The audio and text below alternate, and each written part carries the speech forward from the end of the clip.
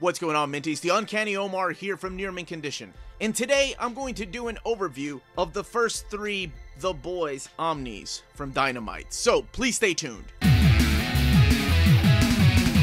Now, before I get started with this overview, I'd like to thank Dynamite for sending us these copies so we can do an overview. So thank you very much, Dynamite. Now, The Boys have been getting a popularity because of the new Amazon series that just launched a couple of weeks ago. If you haven't seen it, you need to check it out because it is really good. But this is the original source material. Now, these 3 volumes are available right now. Volume 4 comes out in September, and maybe I'll do an overview of all 6 of them or the next 3 when all of them are out. This episode is sponsored by CheapGraphicNovels.com, your online home for brand new graphic novels and collected editions up to 50% off the cover price. Cheap Graphic Novels prides itself on packaging your books so they arrive safely and in excellent condition, as well as prompt and helpful service. And check out their bargain bin for even greater deals up to 90% off cover price. And for you Minties, Cheap Graphic Novels is running a special promotion. If you're a first-time customer, let them know you were referred by Near Mint Condition at the checkout, and you'll receive a credit for free shipping on your next order. Now, this is only for U.S. customers. Cheap Graphic Novels, your source for the hottest books with the kind of deep discounts, quality shipping, and customer service that will keep you coming back for more. Okay, so let's take a look at each one of these real quick and give you a first view. The first thing I wanted to do was compare it to the size of a trade paperback. Here it is in between a Marvel and an Image trade paperback. The Image ones always tend to be just a slight bit taller than Marvel or DC. So it looks like it's just a little bit taller than this, and I mean very, very, very little. Here it is compared to the size of the Definitive Edition. And the Definitive Editions are the size of DC Absolute. So they're a lot taller and, of course, a lot more expensive. So speaking of expensive, the price of these are $29.99 each. They are soft covers. There's not a hardcover edition of the Omnis. The first volume collects the exact same content that the first volume of the Definitive Edition collects. So it's issues 1 through 14, plus some of the script. I'm just going to showcase some of the artwork here in case you have not seen the show or have read the comic. But it is brutal and awesome. I'm not going to get into too much details other than just give you a little plot synopsis. Then at the end here, you have sketches of the characters and like early drafts of the character designs. And then towards the back, you have the script to issue number 4, and that's the first volume. On the cover, you have Butcher, who's played by Carl Urban in the TV series. And here is volume number 2. This has Huey on the cover, who on purpose looks like Simon Pegg.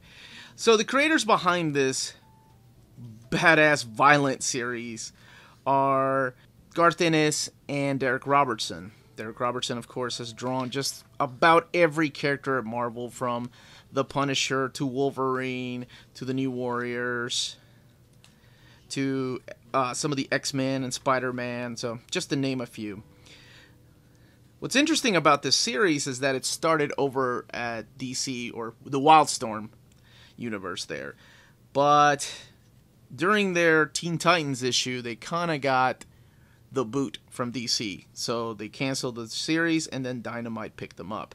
And I'm glad they did, because this series is freaking phenomenal. So, saying that, what is it about? Well, here's a really, really quick synopsis. The boys are a team of these 5 characters here. You have the Butcher, Wee Huey, Mother's Milk, the Frenchman, and the female. And, of course, Butcher's dog here. And they have been pretty much had enough of superheroes. Because in some way or form, superheroes have screwed up their lives. And have either killed somebody they love or just messed up their lives. So they're out to destroy superheroes and slaughter them. They're all led on missions, kind of like Suicide Squad. And here's an homage to Uncanny X-Men issue 100. And that's really all I will say about that, other than the fact that it's over-the-top violence, which I absolutely love. It's up there among one of my most favorite books by Garth Ennis, probably in my top 5 of all time. And here we have Volume 3. Again, you have Mother's Milk on the cover, and on the spine, you also have him in red. And the spines all look like this, so you have each character in each spine. with the volume number at the bottom. So we know there's going to be 6 of them. I'm sure the Frenchman's going to be in volume 4, the female in volume 5, and maybe the group picture in volume 6. And let's see. By now, Derek Robertson is joined by John McCrea, who did a lot of the artwork for Hitman, the other Garth Ennis book that is phenomenal. See, it's hard to rank them. Because, I mean, Preacher's up there. This is up there. But, yeah, Hitman. I think Hitman's probably my favorite one. So let's showcase a little more of the artwork and actually talk about the spine. The spine on each one of these is glued binding, which is fine for a trade paperback. It's not too thick. I've seen some of those compendiums, like the image compendiums, which are ridiculous and seem to fall apart. So yeah, it's not that bad. At the end here, you have more sketchbooks by Carlos Ezquerra, I believe is his name, Ezquerra. And then John McCrea's sketchbook, and also the script to issue 37. And speaking of issues, this particular volume collects issues 31 through 38 of The Boys and the miniseries Herogasm. I know it sounds ridiculous, but it's so freaking fun and awesome.